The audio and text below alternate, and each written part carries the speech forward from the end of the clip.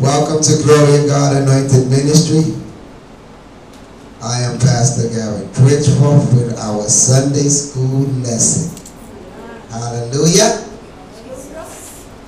Our Sunday school lesson is coming from Hebrews chapter 10, verse 19. Father, in the name of Jesus, we thank you for the Sunday school lesson. We thank you for everything you're going to do in this service as well as this Sunday school. And we ask that all the words fall on good soil to bring forth fruit that's edifying for your kingdom. In Jesus' name, amen. We want to thank God for everything that transpired this month. And as I've been home studying the Word of God, it came to me in such a way that the knowledge that I need to share with the people is very important. And one of the things we need to know is that we need to hold on to God. No matter what may happen, we need to hold on to God. I don't care if there's a tsunami, millions are hurt, I gotta hold on to God. I'm going to pray for you. I'm going to do everything I can for you, but I will not leave God because of you. I will not leave God because of situations in the world. I will not leave God because of how I feel towards things that's happening that I might not understand. So I'm going to keep my mind on Jesus no matter what happens. So in other words, what he's saying in this Sunday school lesson, do not let crisis stop you from praising God. Do not let crisis stop you from giving God the glory, because it's because of God that you are alive. Without God, you would not be here. And if you're not, praise the Lord anyhow for those that are not. So this is something I had to say. Hebrews chapter 10, verse 19. Having therefore, brethren, boldness to enter into the holiest by the blood of Jesus Christ, by a new and living way. Ain't that something? A new and living way. Not a dead and old way, but a new and living way. The way is Jesus Christ. I am the way, the truth, and the life. So we have a living way in Jesus Christ, which he have consecrated for us through the veil, that is to say his flesh. Oh my God. So when the temple veil ripped in two, that was his flesh. That's what he said.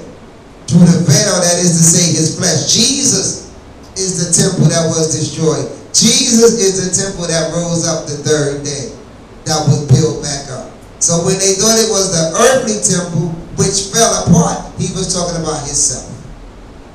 So this is something we needed to know. His flesh. And having a high priest over the house of God. My God, Jesus is a high priest. Over the house of God, let us draw near with a true heart, in full assurance of faith. Other words, no room for doubt, no disbelief. Assurance of faith. We cannot come to him without knowing he is who he said he is, and that he will do what he said he will do.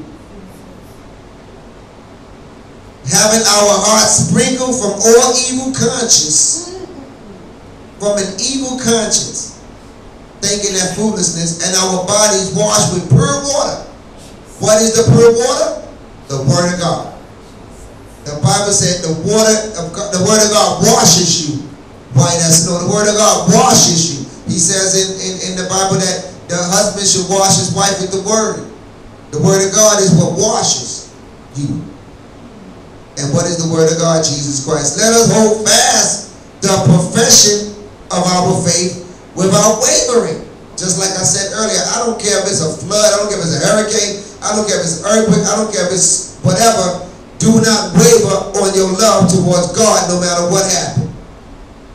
Whenever a trial or crisis came my way, I still praise God after, during, and before. Nothing changed. Nothing stopped. I might have lost 18 jobs and I'm still praising God. I might have lost 5 houses, but I'm still praising God. I might have lost 3 cars, but I'm still praising God. I don't waver. You shouldn't waver. Nothing in this world should make you turn away from God. I don't care what it is. Because the Bible says so. Without wavering, for he is faithful that promise. And let us consider one another to provoke unto love and the good works. I like that. Our job is to provoke love. Cause a reason for love. Provoke good works. Cause a reason so I can do some good work. Not cause it to stumble or cause it to cause confusion, but to cause it so I can provoke love and good work in you as well as in me. Like I said before, I say it again. When you in ministry, you come last. I don't care what I might say I'm wrong. I don't care what you say. I come last. People of God come before me. People of the world come before me. So when we eating, you can make my plate first, but until everybody else have, people come first. I will give my plate to the visitor, because people are sent from God for a reason. I'm already full. My job is to help those that are not full get full. So if I can't share my earthly food, then what I'm going to share my spiritual food? Right. I got to let go of my plate, as well as my Bible, and my wisdom, and my knowledge to those that need.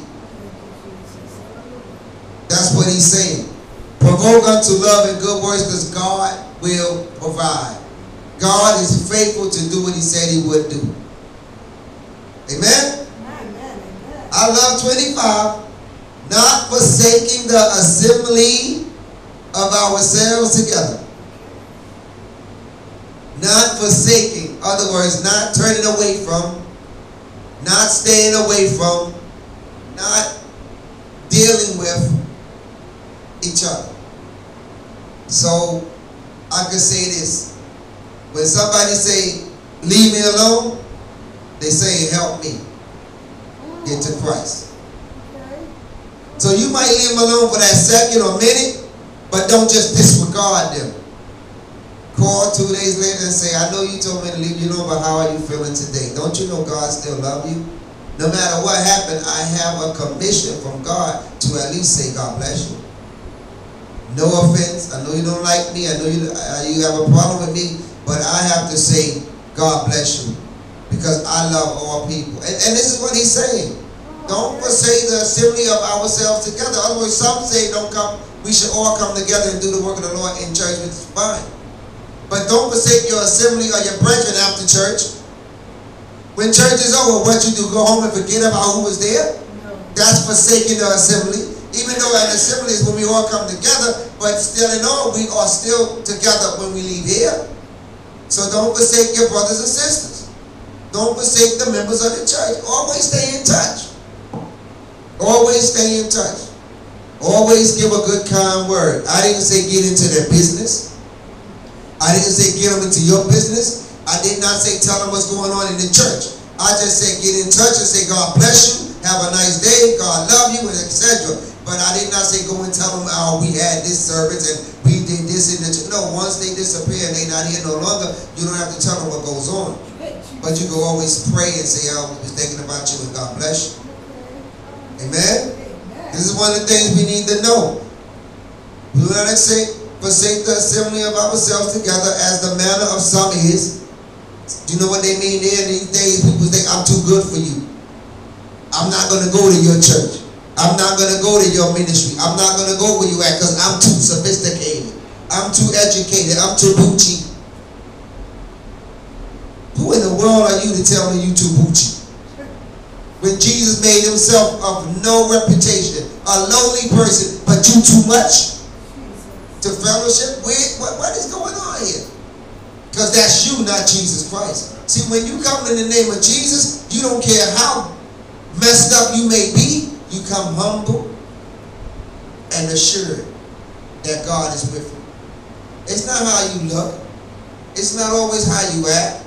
It's how you know God is with you. You can have some of the weakest people come with the most astounding words because they know in their heart God is with them. I might not have everything, I might not be millionaire, but I know I have something, and that's Jesus saves, and he can save you like he saved me. And that's all you need in life. So I could boldly come with assurance knowing that Jesus saved me and he could save you. So you got something to tell somebody. You don't have to worry about being forsaken. Because what is lacking is everybody should treat everybody as the same body of Christ. We are all under one leadership, Jesus and God. There's no big you, there's no little me, there's just Jesus and God. We all work towards perfection to get into the kingdom of God. So why are you acting like you all act? This is what happened. This is what happened with Peter and Paul. When Paul came, when the Jews come, he's like, wait. No, it was James. No, it was Peter. Wait. You can't be that way when we're here and then this way when they're there. We are all God's people. Jews, Gentiles, Greeks, barbarians. We all God's people. Treat us all with respect. Treat us all the same. You don't have to treat me worse because I don't have a collar or a shirt. Treat me like you would treat anybody with $1,000 robe. Because the words I bring are priceless. And this is what's going on. You don't look like us, so you can't be like us. And I had that happen to me recently. Recently, I went into church not dressed down with my beautiful self, but looking like a regular street person, which I am. Walked in there and got disrespected in the church. And I said to myself, Lord, is this real?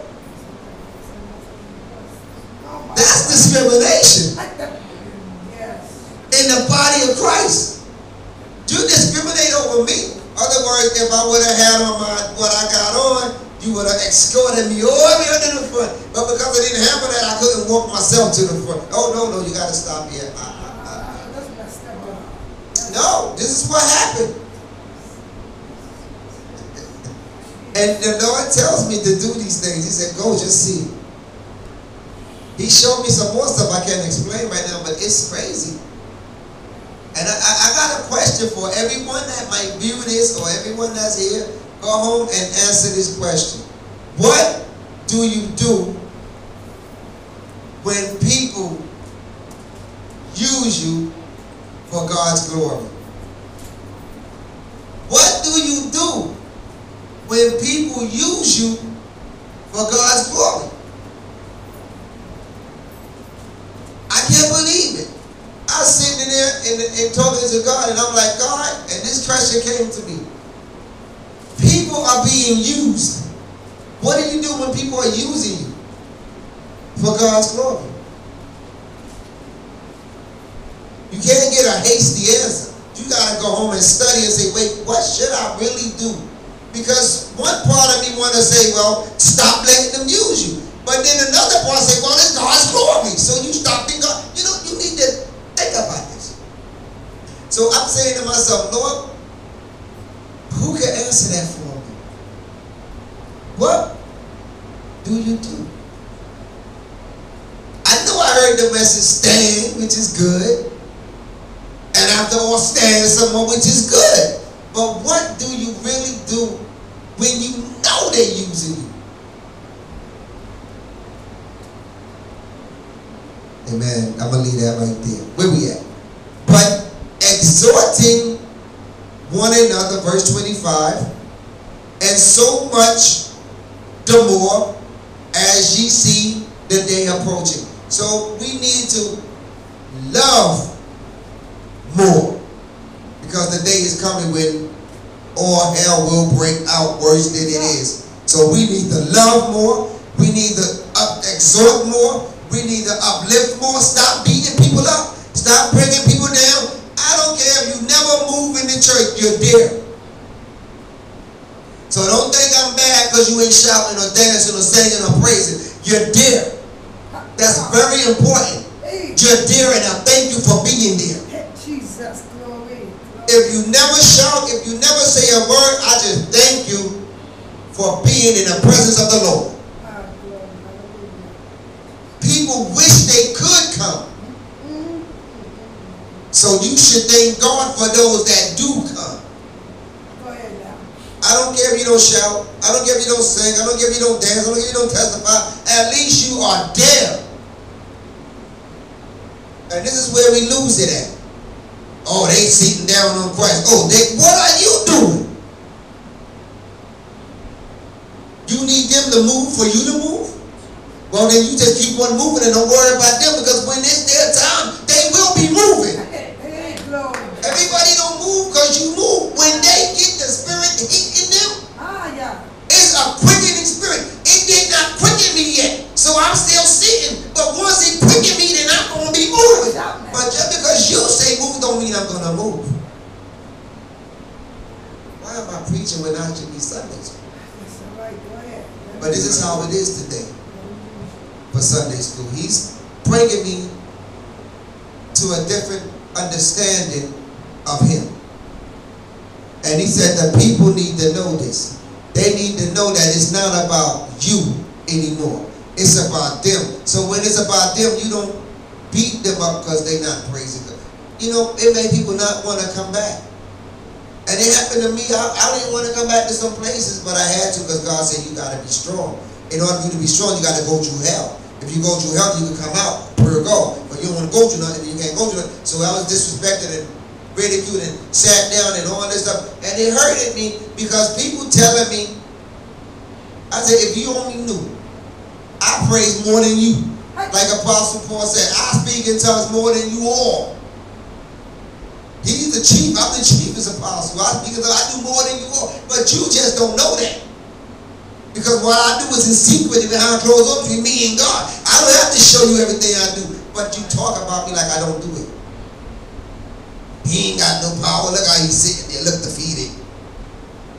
Looks are deceiving, my brother. Go ahead now. Go ahead. Looks are deceiving.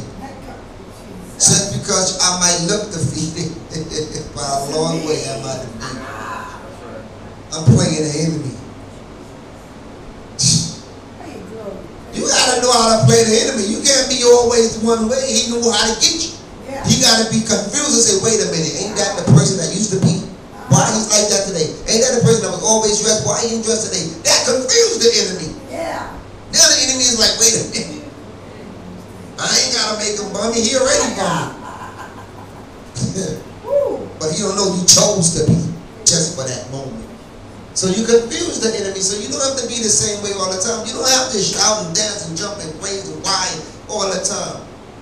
Sometimes you just wait for God. I don't know why he took me there, but he's put something else. Another thing that come to me a lot. And I always like to put it on me, because you got to learn this stuff, and it's going out into the airways, because people go through this. People will stereotype you. They will say you ain't got the power because you ain't doing what they do.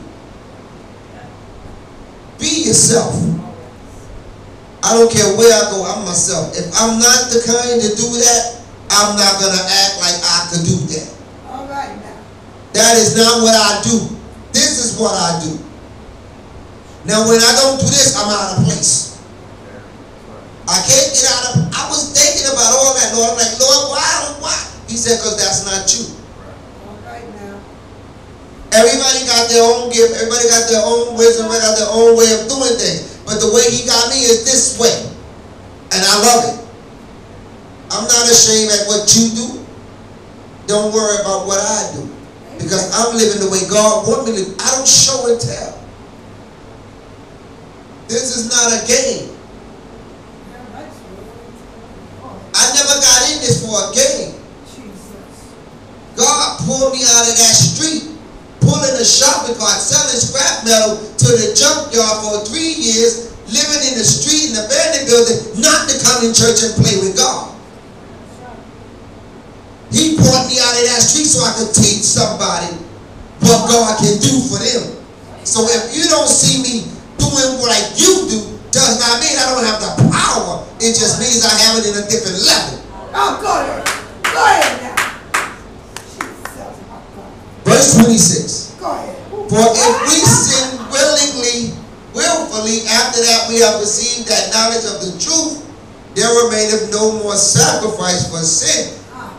Do not sin because you know you can. Okay. mistake. Please let it be a mistake. Don't willfully do it. Don't willfully do it.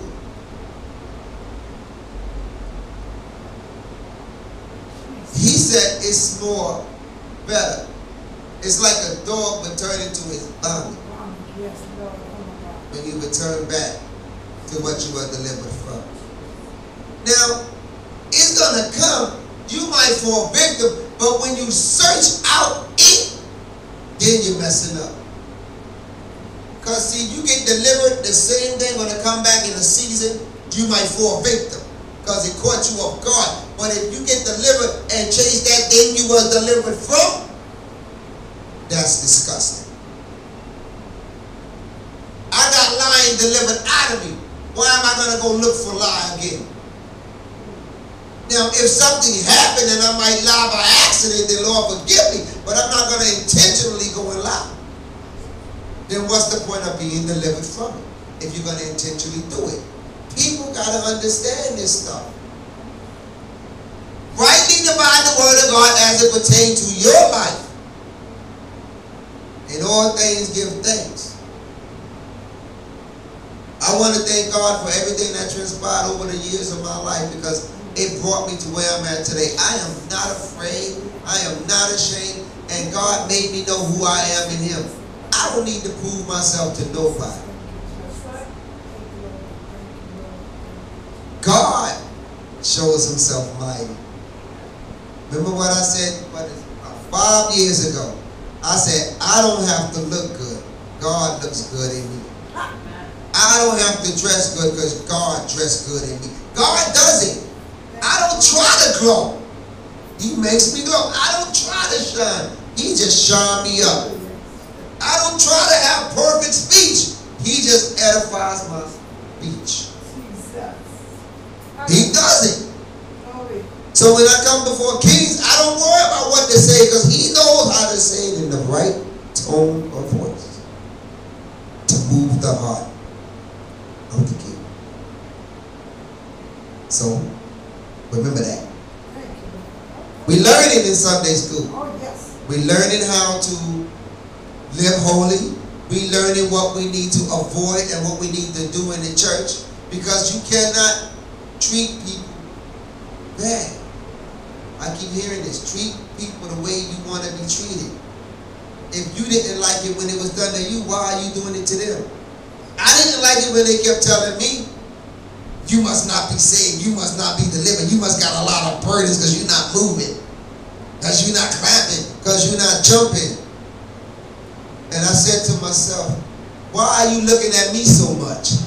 Ain't your mind should be on Jesus, not what I'm doing? I mean, really, I know it's yours, but why are you focusing on me? If I want to crawl and roll around, leave me alone. Okay.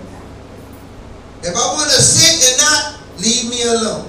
If I want to shout and praise, leave me alone. But why are you focusing on what I'm not doing? This baffles me. And this is what I want the church not to do. Don't focus on what people are doing. Focus on what people need. Focus on what people want. Why you come? How can I help you? How can I make your day better? What can I do to put a smile on it? What can I say to uplift you? Read the audience. Read the people. Show them what God gave you. But don't worry about what they're doing. So I'm learning. I say, Lord, guide me so I don't be like that. Why are you not dancing? Why are you not clapping your hands? Why are you not? Wait a minute. First of all, I'm not your member. So you shouldn't be talking to me that way anyway. I'm your visitor. So if I'm a visitor, I don't have to do anything but relax. You're visiting my house. I can't tell you go cook and clean and do every day in my house. I'm visiting your house. Why should I have to? And I'm a visitor. You want me to cook